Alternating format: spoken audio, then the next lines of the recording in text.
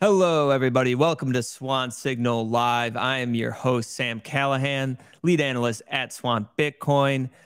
We got another excellent episode for you guys today. But before we get started, I want to talk about Pacific Bitcoin 2024.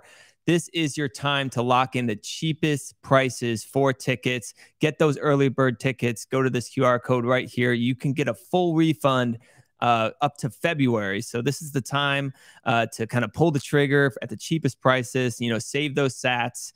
And Pacific Bitcoin 2023 was one of the best times. Everyone was saying how amazing it was. It was like a festival-like experience. 2024 is only going to be bigger. We're going to get bigger guests. We're going to have bigger events, spaces, parties. So check it out. Go to pacificbitcoin.com and lock in those tickets today. So today for the show, we are going to be talking about on-chain analysis.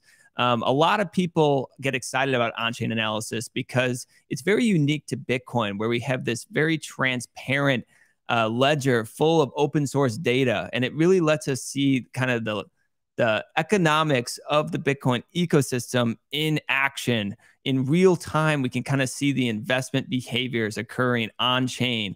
And there's leading analysts like James Check from Glassnode and David Puell from ARK Invest that kind of are leading the way in terms of how we are viewing these on-chain metrics, what insights we can derive for them about Bitcoin and the users that use this monetary network. So I'm bringing on the show these two because they recently came up with a new framework. So I wanted to welcome James Check and David Puell to Swan Signal Live. How are you guys?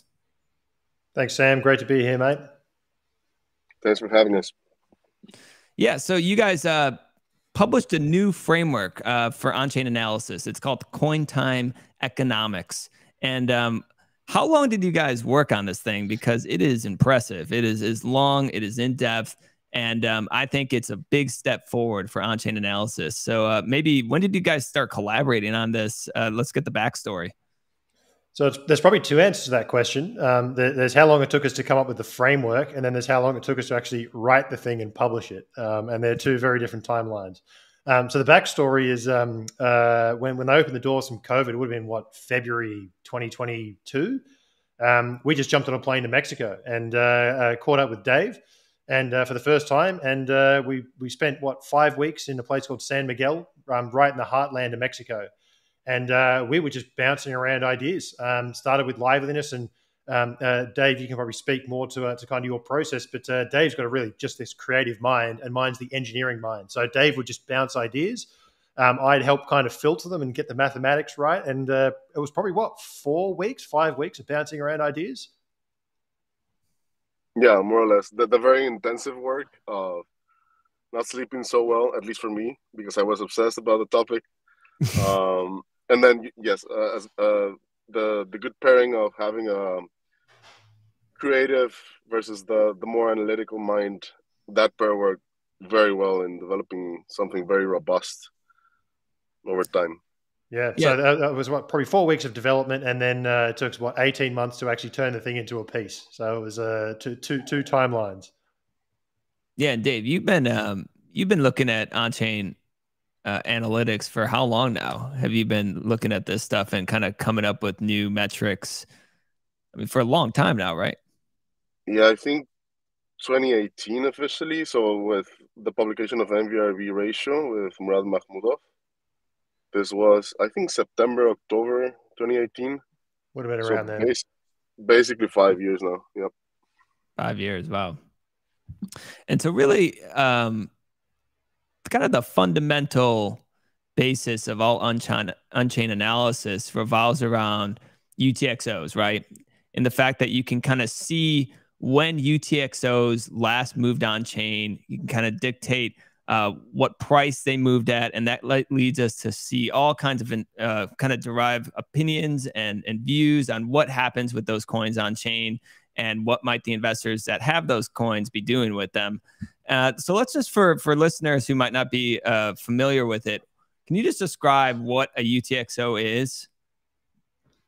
I think the best description that I come across is a UTXO is best thought of as like a dollar bill, right? And that dollar bill can be a 50, a 20, a 10, a 5, a 2. But in Bitcoin denomination, it can be pretty much anything up to 21 million in theory.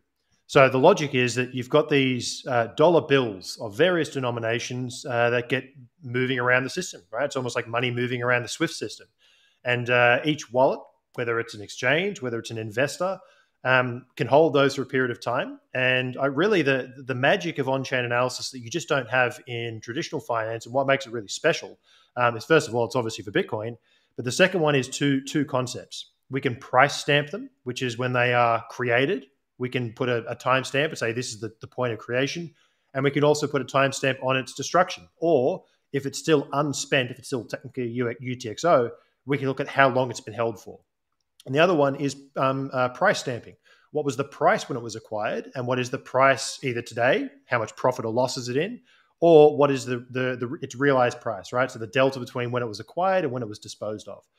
So those are the two things that you just don't get at 10-minute resolution, is the time stamping and the price stamping of pretty much every unit in the supply. And it all comes back to essentially tagging those UTXOs.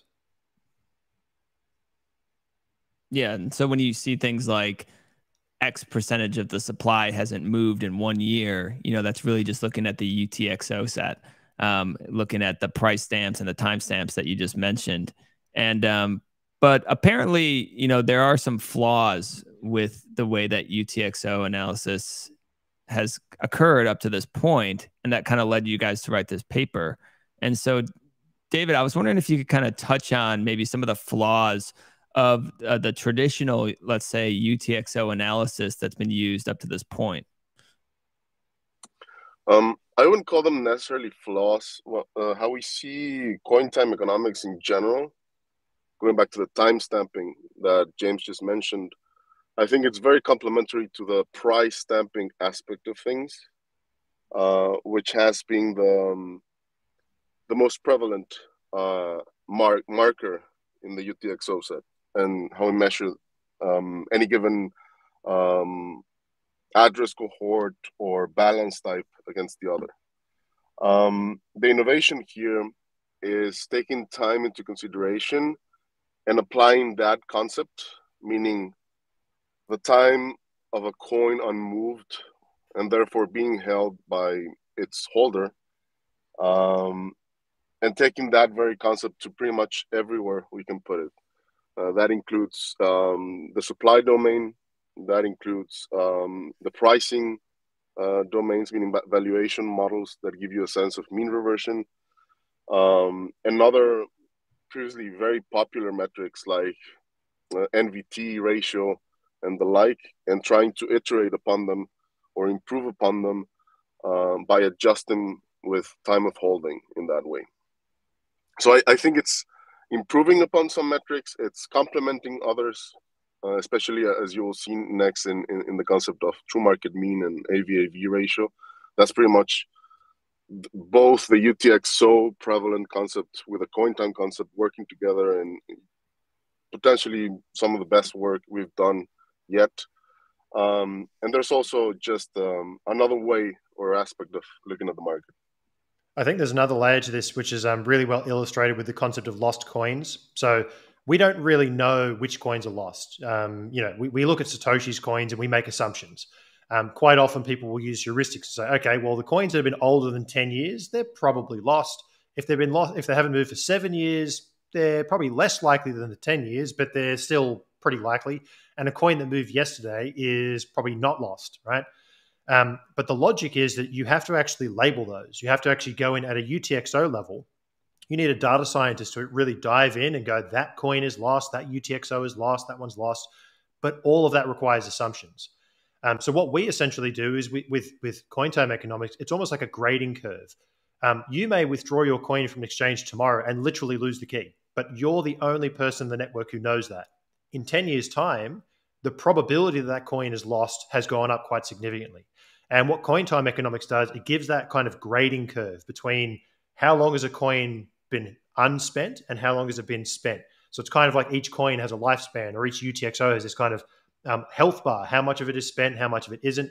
And the more of it that is unspent, the more probable it is to be lost. And the cool thing about that is we don't actually need to say, hey, that's Satoshi's coins, or hey, that's an early miner. We can just look at that health bar and say, what is the probability that it's lost or not, or long dormant? and then make whatever discounts we need on the economic models that follow.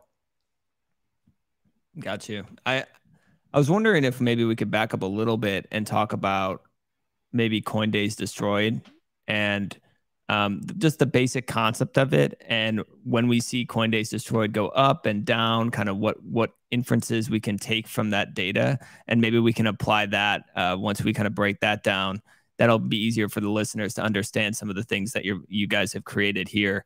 I don't know if either one of you guys could tackle that, but just kind of breaking down CoinDays Destroyed. Yeah, so CoinDays Destroyed is actually, I think, probably the oldest on-chain metric. It was proposed back in 2011, if I'm not mistaken, on the Bitcoin Talk forums. So the concept, it actually originated as the Bitcoin Day, Bitcoin Day Destroyed. And the logic is one Bitcoin or one unit of BTC will accumulate one Bitcoin day per day. Half a Bitcoin will accumulate half a Bitcoin per day. And the way to think about this is each coin is accumulating holding time. Now, we can then measure when that UTXO is spent or the coin is moved. We can measure how much of that time has been flushed out of the system. So let's just go to the market extremes. During bear markets, the hodlers are buying, they're stacking sats, they're putting coins in their wallets, and they wait for the next bull market to take more significant profits. So in the bear market up to that point, these coins are 6 months, 12 months, 2 years, 3 years. They're accumulating all this time while they're not spent. And what we tend to see is that CoinDays Destroyed will really start to spike as we get into the raging part of the bull market, because these old coins come back to life. They're being spent back into circulation. Coins that the market has previously kind of discounted as dormant and hodled, they come back into circulation, and we can see this by that destruction, or it's almost like a volume of time is the right way to think about it. It is literally coin volume times the amount of time it's been dormant. And that coin day destruction is a measure of time being flushed out of the system, or more correctly, it's actually a volume and time weighted metric. But that's really the crux of it. Yeah, I like to view it like if I'm holding a coin, it's kind of like gaining coin time over time. If I hold it and I don't spend it, if I just stack and hold, it's going to gain coin time over time. But when I spend it, that gets destroyed. And that kind of goes to the concept of liveliness, right? As coin time gets destroyed, it increases the so-called liveliness that's occurring on the network. And I would love it, Dave, if you could explain just the concept of liveliness and how it kind of relates to this idea of coin time destruction. Sure. So now that we kind of understand CoinDays Destroyed, as a way, and relate that to the concept of activity, liveliness, how much of the network is alive at any given time or in use, transacted upon. We can get that and measure against coin days created, which is another concept that every single block or every single day, whatever time horizon you want to take, multiplies the total circulating supply by the number of blocks. And then over time, that if it's cumulative, conforms a growing, an ever-growing curve, because you're multiplying the cumulative sum of circulating supply every single block or day. So that's your denominator, and your numerator is the cumulative sum of coin days destroyed or coin blocks destroyed, whatever the time unit is. So you're basically measuring the destruction over time, the total destruction over time,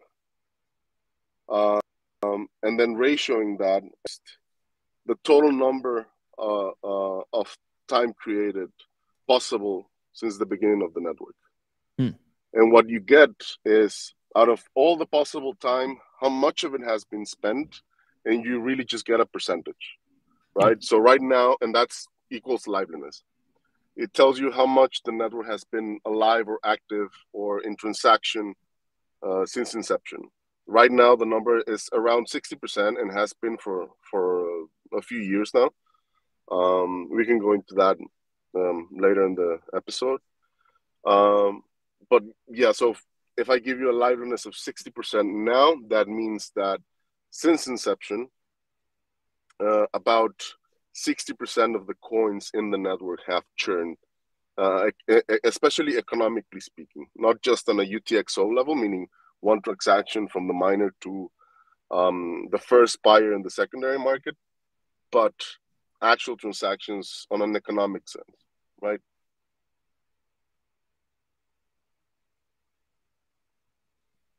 Yep. Sorry, I lost you there for a second. But so when you say the liveliness, if the liveliness is going down, what would you say in general are some inferences that you could take from that?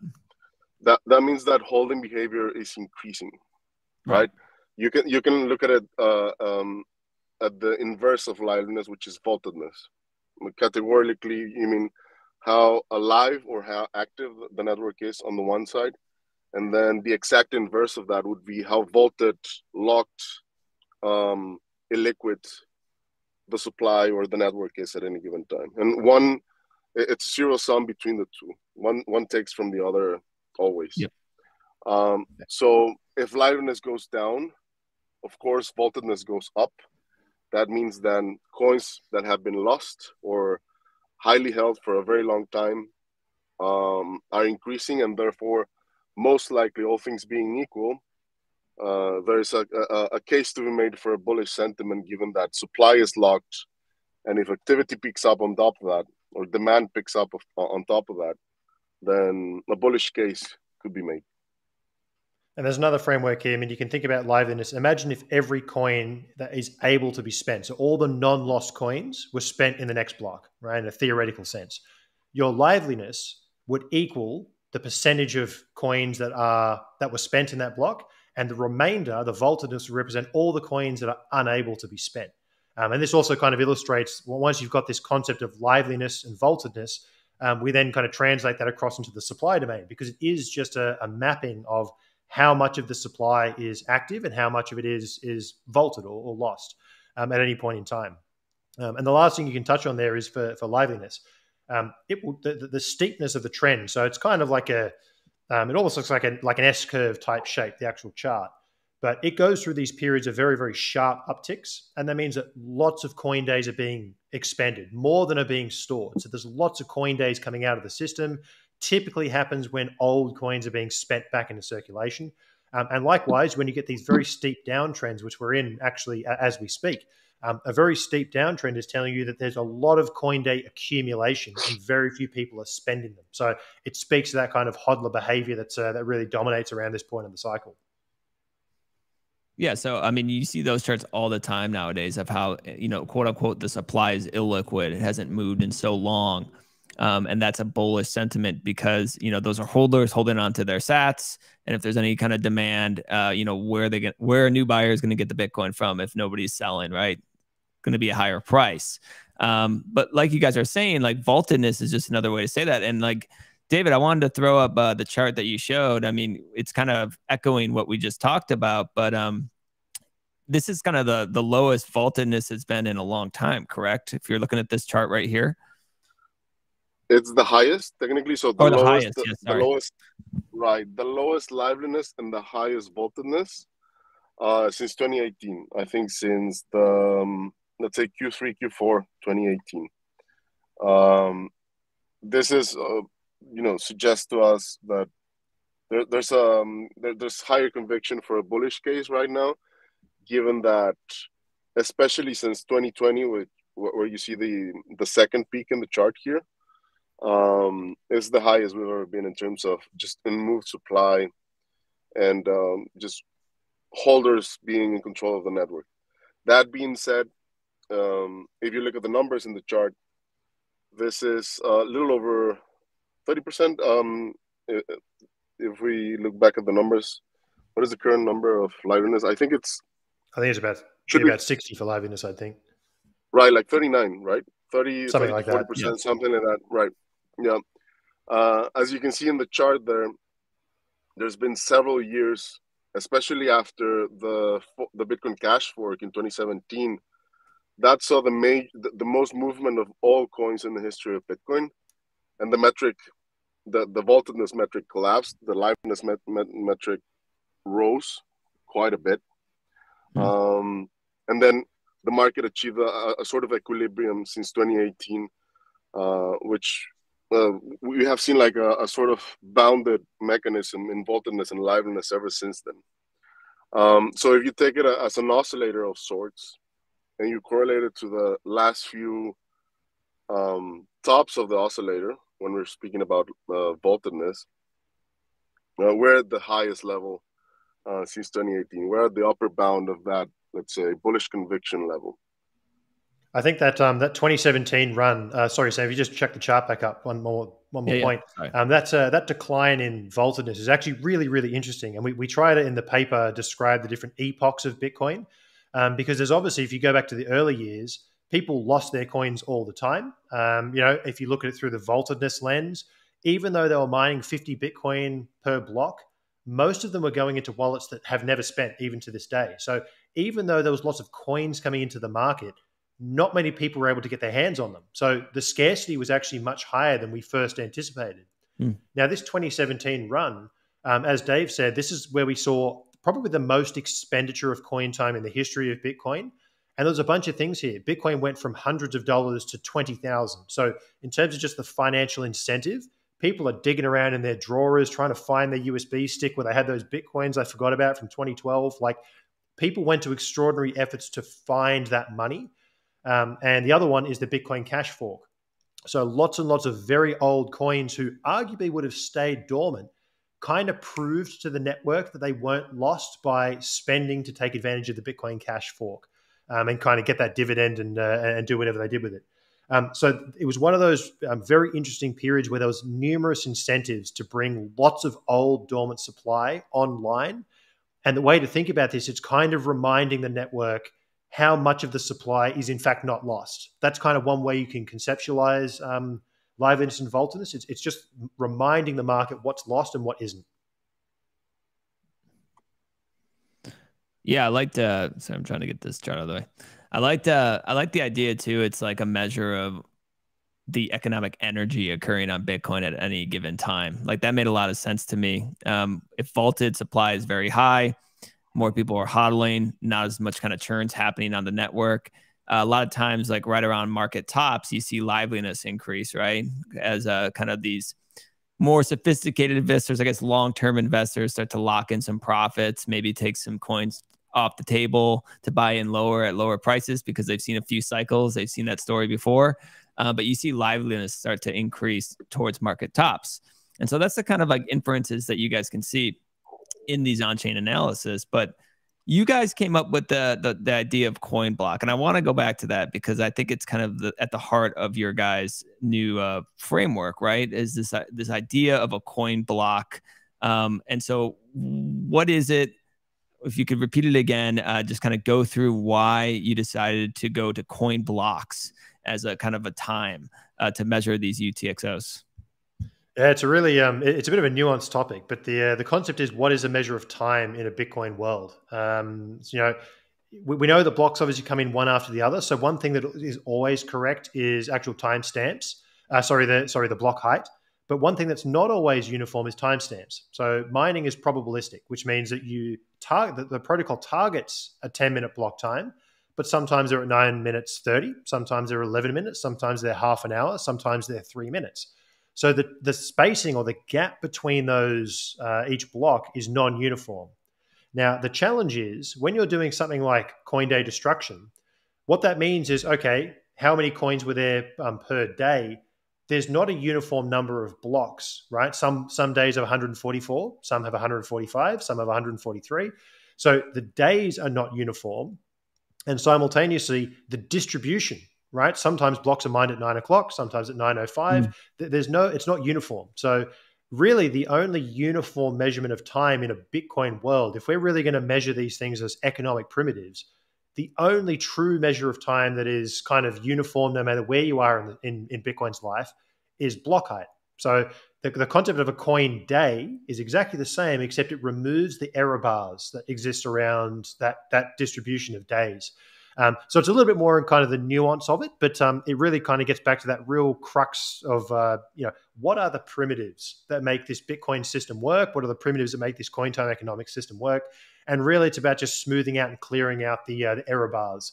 And block time replaces clock time if you really want to analyze Bitcoin from its kind of native position. It also implies that if blocks stop being produced, you cannot measure the Cointime economic metrics anymore, which should be the case, right?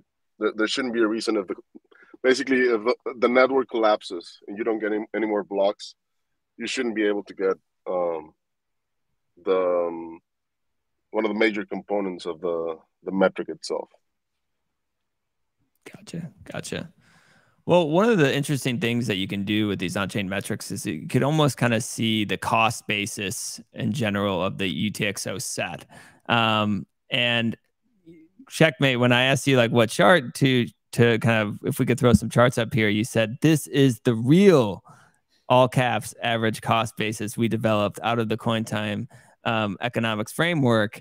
And I want to throw it up, and I was wondering if you could talk us through it. It's called Cointime True Market Mean Price, or True Market Deviation, the AVIV ratio. And if you could just talk us through, like we're 10 years old and trying to understand this, wrap your heads around this, just for the listeners. Let's throw this chart up here and walk us through it, okay? Great. So what I'll do here is, because this is most definitely this is a Dave special, this one. So what I might do is just talk about kind of how it relates to the original realized price, and then I'll let Dave give a bit of an insight into how this thing actually came to be and what it means. So a lot of people believe that the realized price, which was invented, I think, back in 2018, that was kind of like the cost base of the market. And technically that's true, because if you look at every single coin in the supply, it's going to look at what is the average price when it moved. Now, the problem with that system is Satoshi at break even, at the theoretical break even level, Satoshi's holding $36 billion of unrealized profit. So when you look at it from that perspective, it's like, okay, what does that actually mean? That means that to be break even, somebody else from the previous 2021 cycle bought the top and is holding 36 billion of losses, right, in aggregate. So in order to get break even, you have to offset all these lost coins. So what this model is trying to do is it essentially discounts or removes all of the lost and dormant supply using this Cointime Economics framework and focuses only on the active investors. So as a result, what we're doing is we're getting rid of the coins that can't respond. Even if Bitcoin went to $6 trillion price point, these coins cannot spend because they're lost. There's nothing they can do about it. So it actually doesn't make sense to penalize the system and say, well, we're not going to include you in the numerator, which is the realized cap, and we are going to include you in the denominator, circulating supply. And essentially, we're underestimating what the true cost basis is. So the true market mean price, which I'll hand it over to Dave now, is, at least to our view, I think the true cost basis of the active investor, getting rid of all those lost coins. Yeah, another way to look at it is, imagine it as if realized price or realized cap were the cost basis of both the primary and secondary markets, meaning miners and investors. And the true market mean, or the innovation here, would be the cost basis only of the secondary market, only of investors with active coins. That would be a better way to put it, especially so that realized cap can remain as one of the main contributors to the metric and to the space.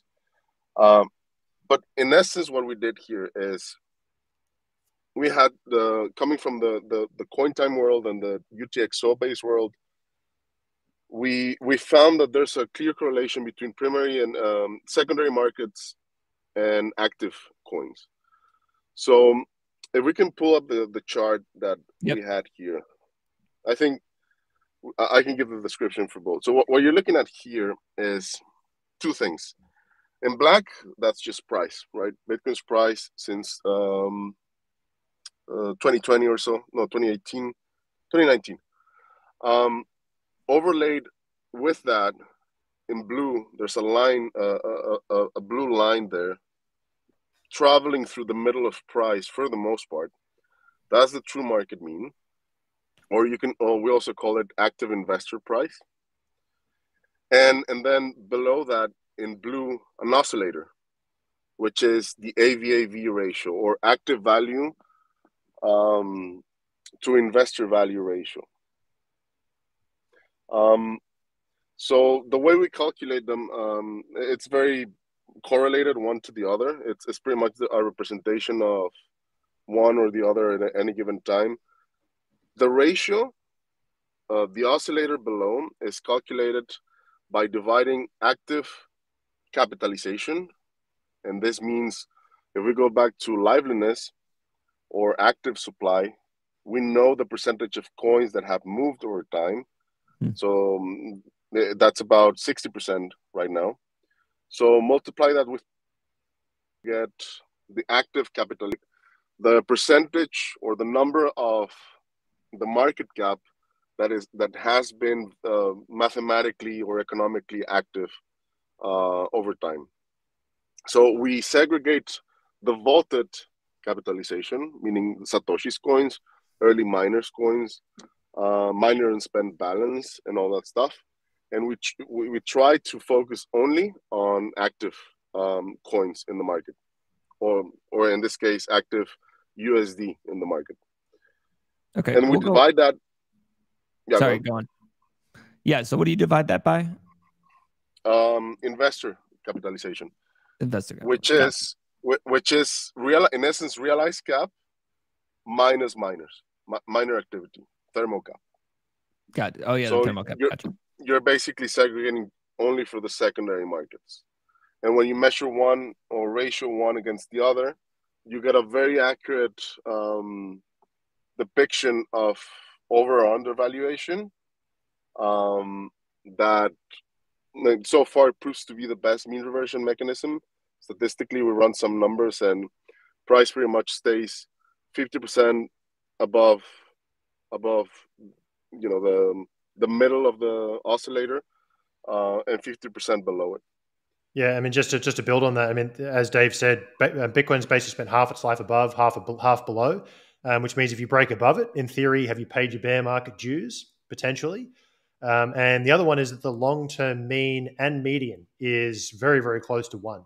And I think this is the most remarkable thing, to be honest, because very rarely in any kind of field of, let alone markets, do you find some naturally occurring, moving average or price mean or whatever it is that has a mean and a median of 1, let alone one that has then 50% above or below. So it's got this really interesting property where it is kind of the middle of Bitcoin. And then where it's currently priced is at about 30K. And I think if you gave, a 5-year-old a crayon and said, can you draw a line through the middle of the 2021 to 22 cycle, they'd probably draw it somewhere around that 30K level. So it does kind of hit that middle ground, both statistically, but also just for whatever reason, it's just where the middle of the market is. So it makes it a really interesting model. So if I throw this chart back up and like the oscillator back here, you're saying that because it's still above 50% that we might have to pay our dues still? Is that what I'm hearing?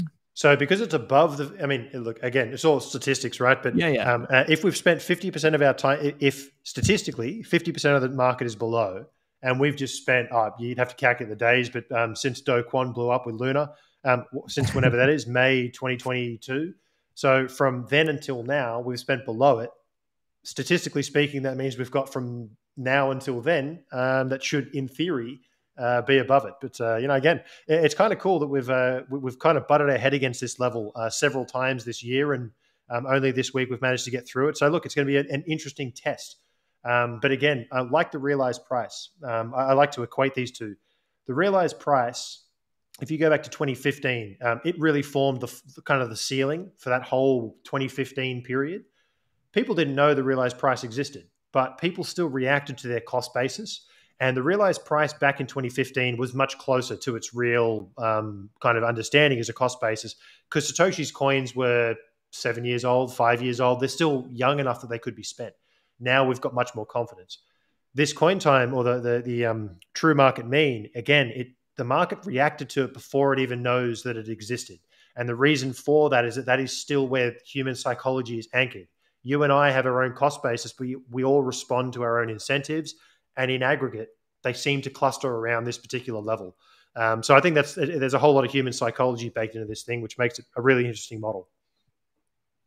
Yeah, I think a case can be made that if you had the same data for every asset, you could find the true market mean for, let's say, a Tesla stock or gold, if you had that granular level of data coming from, let's say, a public ledger registering every purchase and sell of any asset.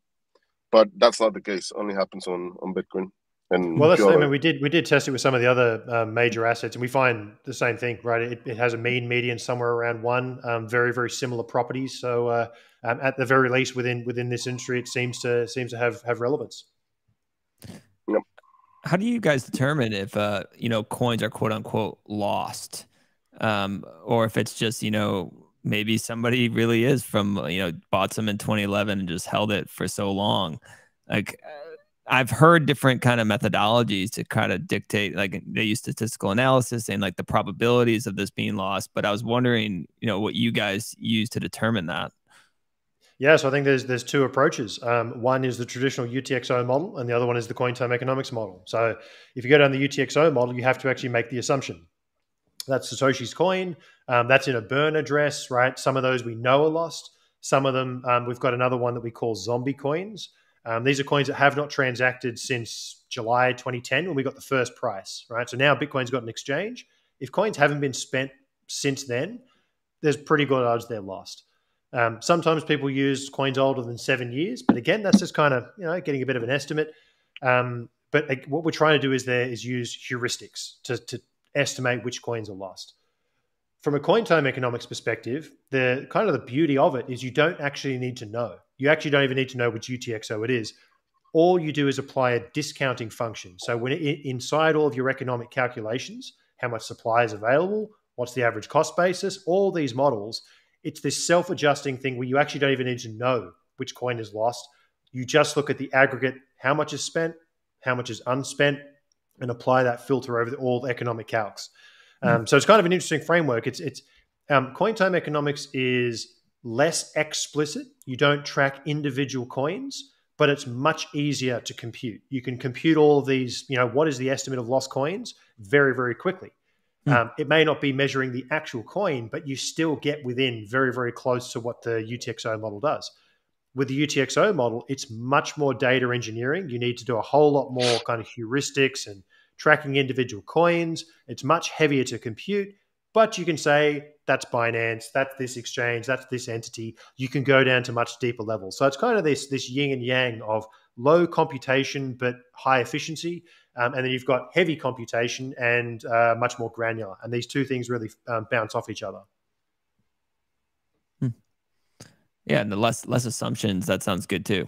That's it. It's like, and that's the thing. It's a bit of a check and a balance, right? It's this second model you can use to verify. And the cool thing about Cointime Economics is with UTXOs, every data provider is going to have their own data science magic. With Cointime Economics, everybody will compute the exact same thing because you're using the same input data. In theory, it's kind of this great equalizer that everybody can use to verify and check that middle ground. Well, it's really exciting. And like, you guys shared a couple other charts and I want to go through them. And one of them dives into the MVRV. And obviously, Dave, you're the one who kind of created that. So, I wanted to throw up this chart. It's looking at the short-term holdings SOPR plus the short-term holders MVRV pair. And you think it's really interesting in terms of what we're seeing with the recent price action, Checkmate. And maybe, Dave, you can explain for the audience MVRV indicator and why you created it, and then we could jump into the chart. Yeah, MVRV is market value to realized value ratio. And it's basically comparing market capitalization to realized capitalization. Just as a reminder, realized capitalization is, so in market capitalization, you multiply a coin times the current price. Realized capitalization, you multiply each coin times the price where that coin last moved, or we infer was last bought. And you aggregate all that, and it gives you a sense of cost basis of the market.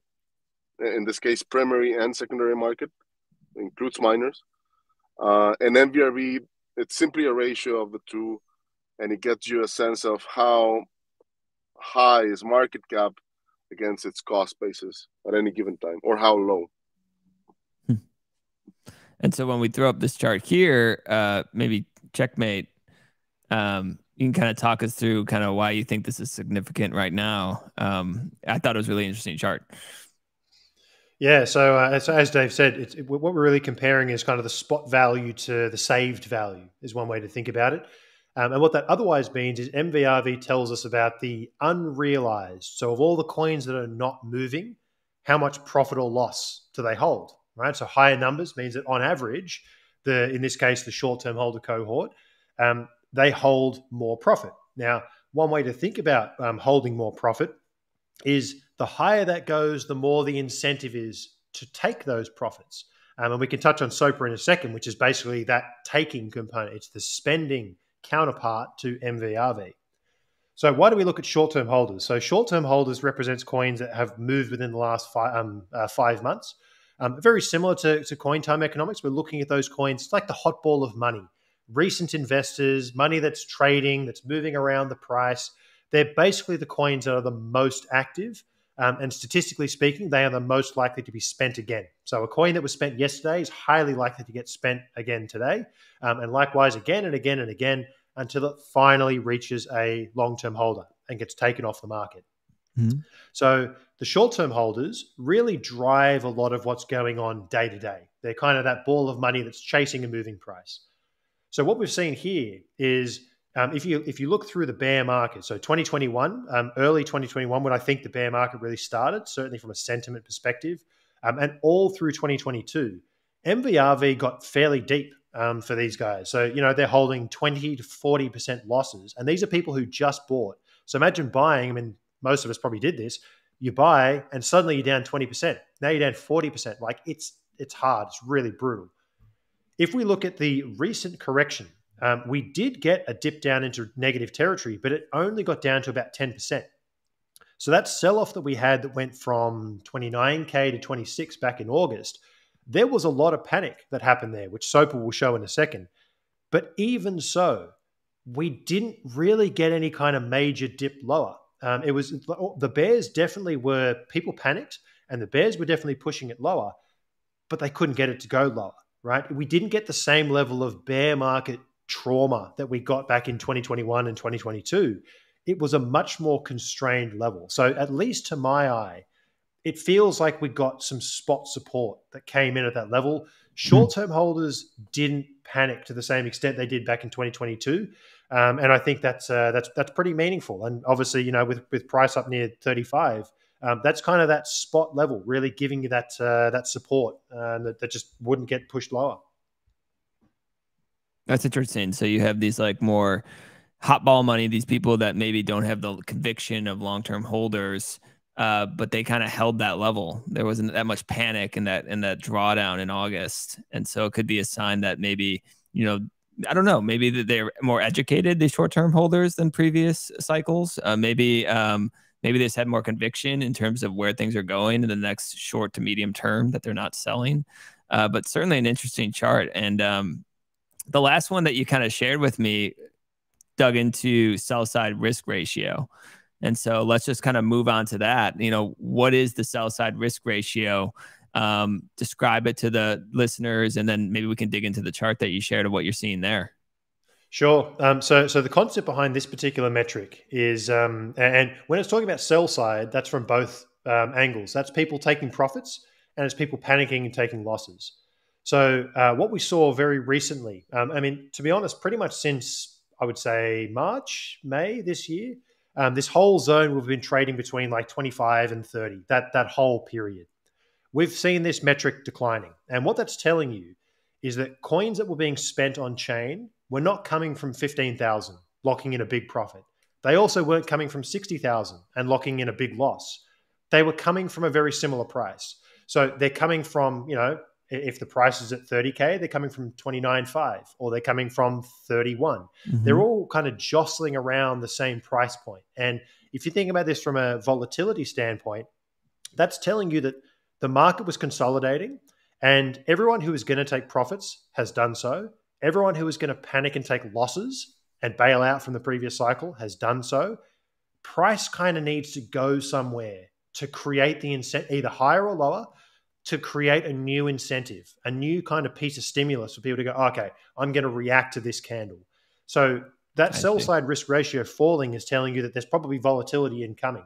And we saw it reach pretty much all-time lows right before that sell-off from 29 to 26 in August. And it was really, and this is where it gets quite interesting, we still didn't see it pick up because that sell-off, it certainly got some people moving, but most people didn't react, which again comes back to that education piece you just said.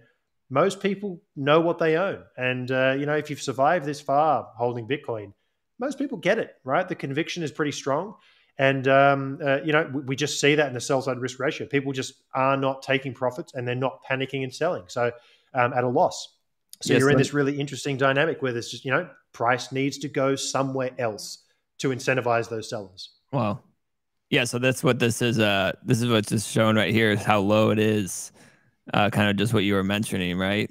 Yeah. And you'll see that high values occur in two different events.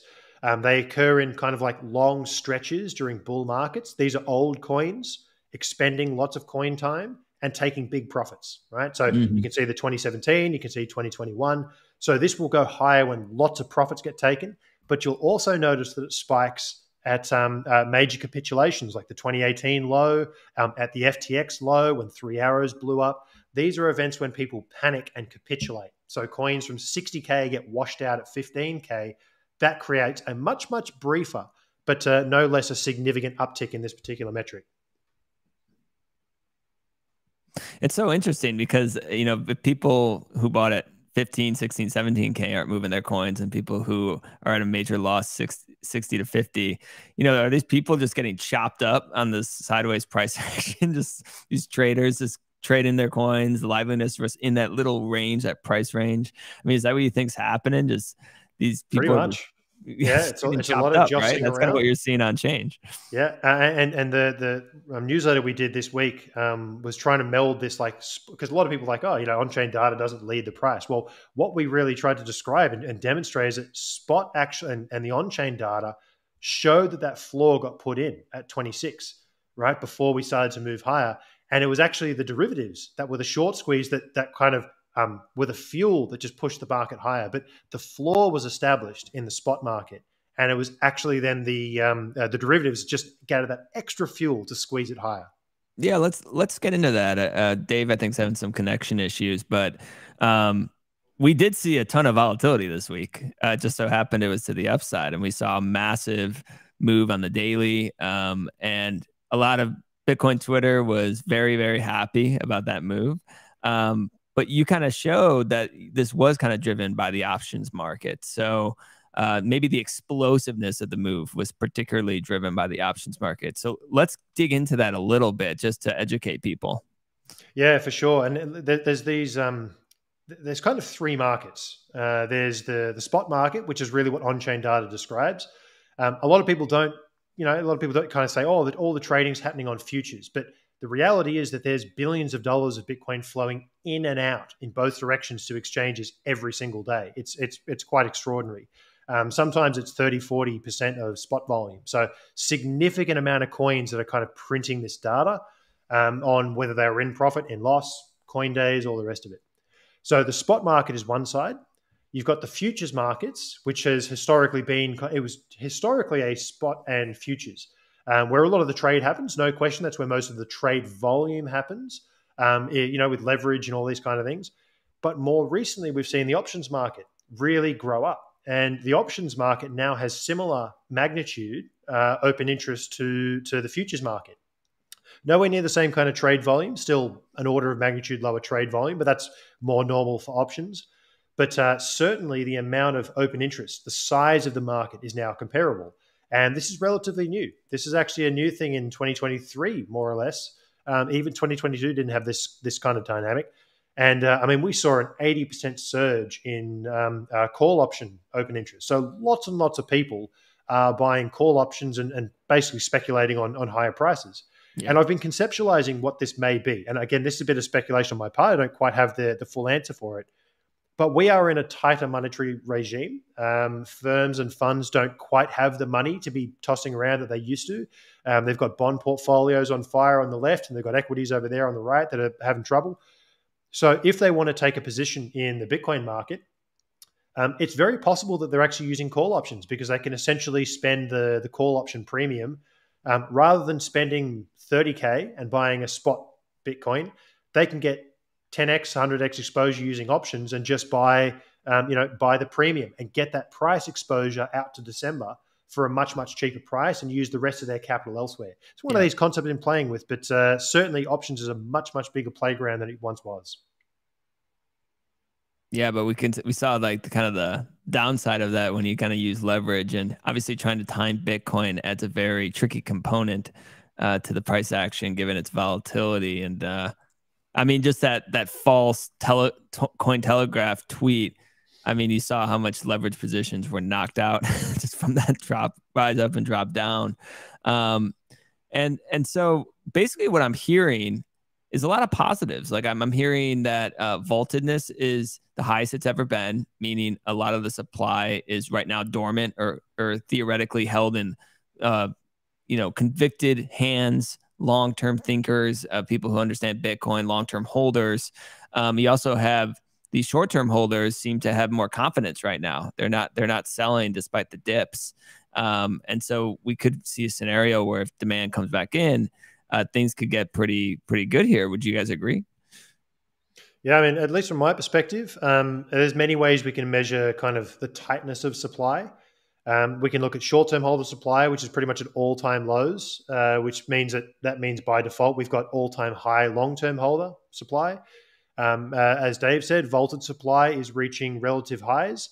Illiquid supply is ticking higher. Basically, all these different tools. We look at different heuristics. How do we slice and dice the supply?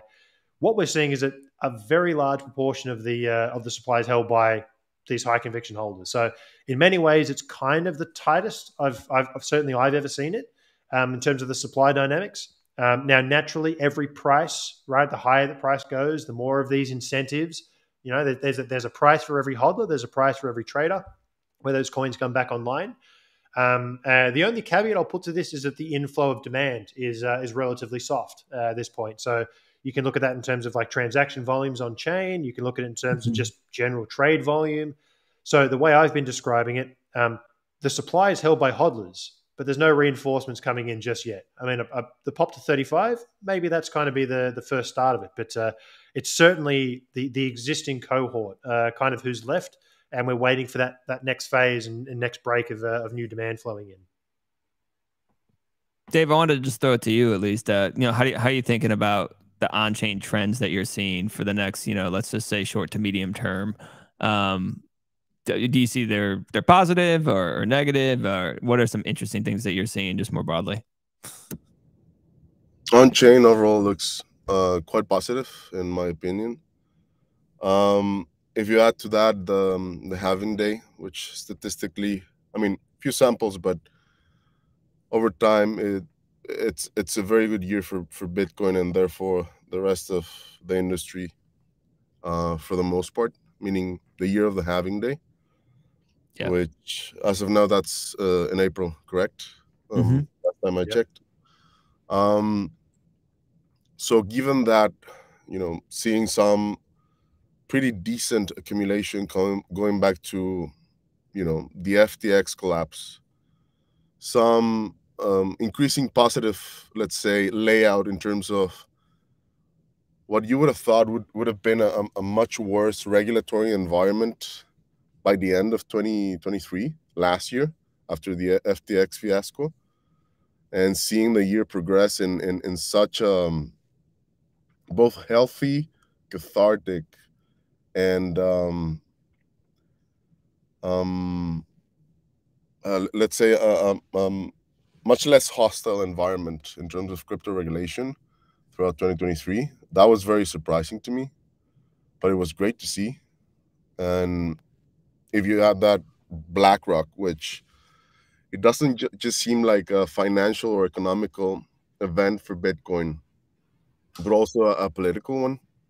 We're talking about Larry Fink here, as opposed to just a trader, right? Yeah. And the fact that Larry Fink seems to be leading that narrative, similar to how Paul Tudor Jones and Druckenmiller led it way back in 2020, Um, all of them are very good signs going into 2024. So, Yeah. you know, you can expect a lot of chop, a lot of punishment, both to the upside and the downside. But for the most part, in my opinion, quite positive. I think the last thing I'll just add to it is relative strength. I mean, bonds have had a horrific year. Their drawdown, for long-term treasuries is bigger than Bitcoins at this point in time. Equities are having a couple of challenging weeks. I mean, given all the macro, the geopolitical, all these different dynamics, you just kind of look at Bitcoin grinding higher and then punching the 35, and you go, it's pretty impressive, right? For an asset that was written off as dead 12 months ago. It's pretty strong performance. I'd say so. I mean, it's up over 100% year to date. Treasuries are down for 3 consecutive years for the first time in its history, I believe. I mean, post FTX, Bitcoin was dead for a decade. That was the narrative, right? And, yeah, everyone. and here we are. So how the world changes in a short time. I wanted to end with a couple questions. The one that I wanted to at least touch on is like, what are some limitations that people should be aware of when they're looking on chain with some of these this analysis? What are some of the kind of the major limitations that people should think about? Assumptions that are being made here. I know your guys' work is trying to minimize that, but what do you guys see as like something that maybe people should just be aware of before they get into this? Yeah, I think at least from my perspective, it's very easy to get caught up in narratives and to find a metric that proves your bias. I certainly try to come at this and look. I mean, go that extra step and understand what is Bitcoin telling you, right? Just allow. I mean, what is on-chain data? It's like listening to its heartbeat. You're looking at how the actual investor behavior is occurring on chain. At the end of the day, it's all just data. The challenge as an analyst is how you actually craft that narrative and work out what is going on. Just because a supply, like long-term holder supply is a great example. Just because it's climbing doesn't mean the price is going to go up tomorrow. What that's telling you is that 5 months ago, a bunch of people bought and didn't sell. That's all that metric's telling you. And you look for, and conversely, when they spend, it's that's going to be an immediate event. So just understand a little bit about the nuance. Don't let the narrative and what you kind of, same as all analysis, right? Don't use the data to prove your bias. Develop your bias based on the data.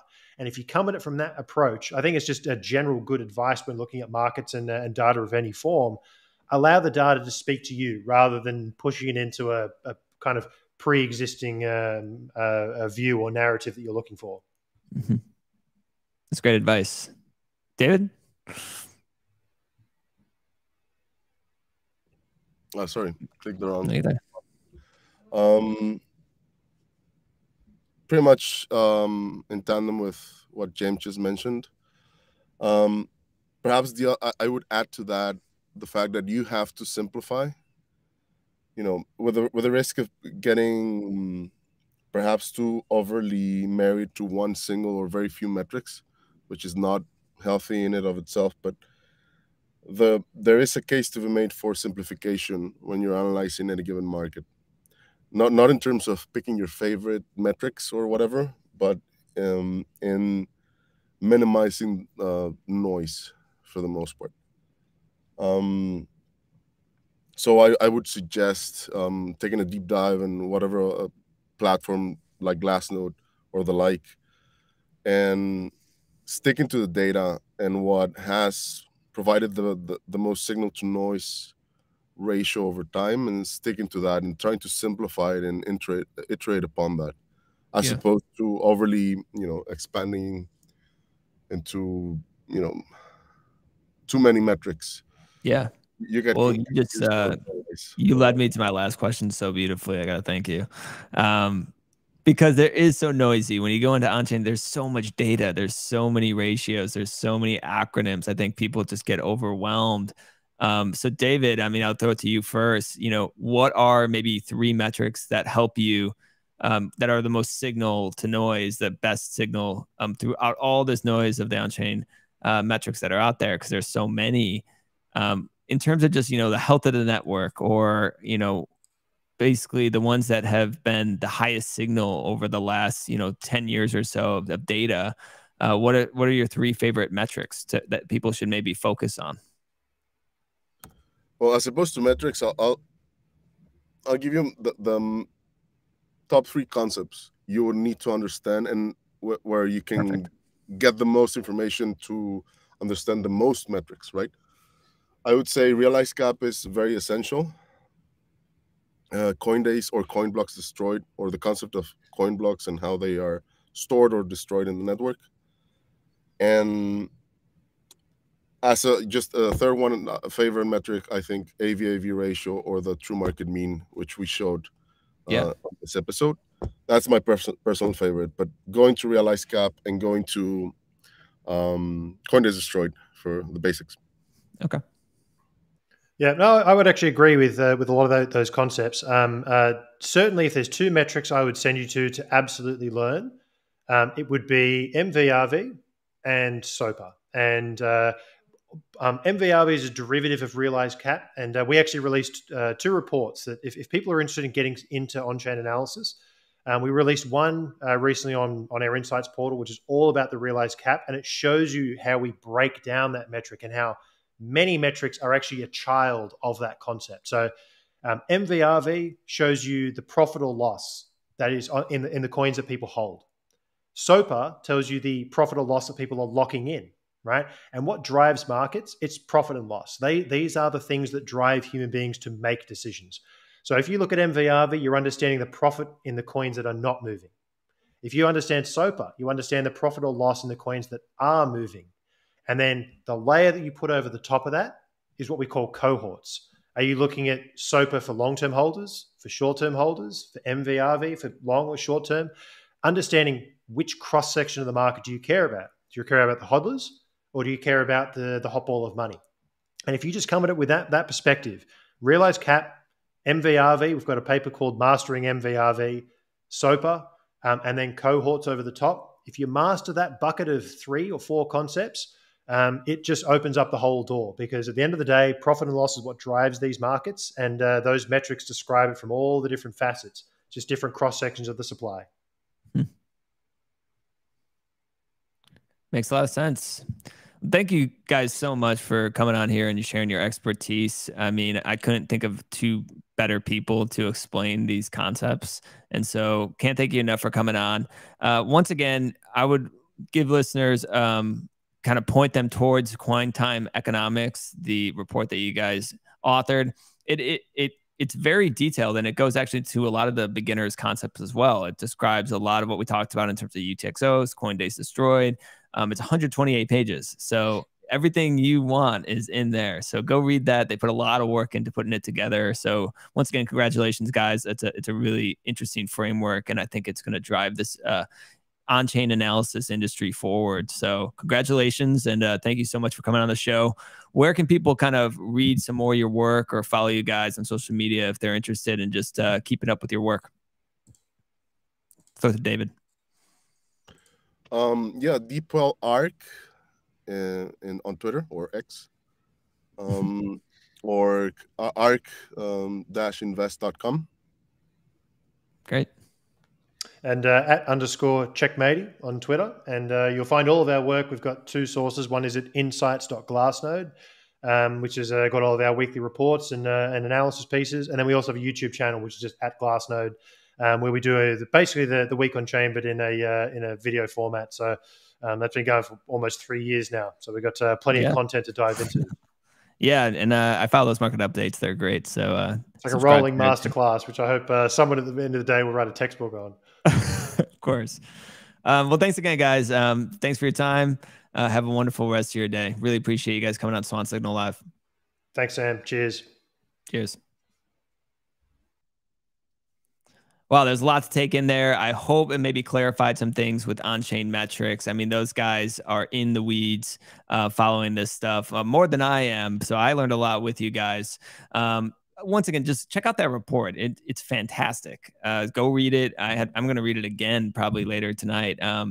So Checkmate, David Puell, thank you so much for joining us. Once again, I want to tell you guys about Pacific Bitcoin 2024. This is your time to lock in those cheapest prices. You can get a full refund in February. So just buy it. And if you decide you can't go for some reason, you can get a full refund. So now's your time to kind of lock in that price. There's not much risk at all to doing it. So if you went this year and you definitely want to go again, now's the time. And if you didn't come for some reason, first off, you missed out. And second off, now's your time to kind of make up for that mistakes and lock in those tickets as well. So go to this QR code, pacificbitcoin.com. And that's it for the show. We got another big guest next week. We got Mr. Adam Back coming on. So looking forward to that conversation. Thanks again for listening. I appreciate every single one of you guys. So like, comment, and comment in the replies. Let me know how I could help or improve anything I could do to kind of make this show better for you guys. It's all about education. It's all about helping people understand Bitcoin and the opportunity that exists here. So thank you so much. Have a great day, and I will see you next week.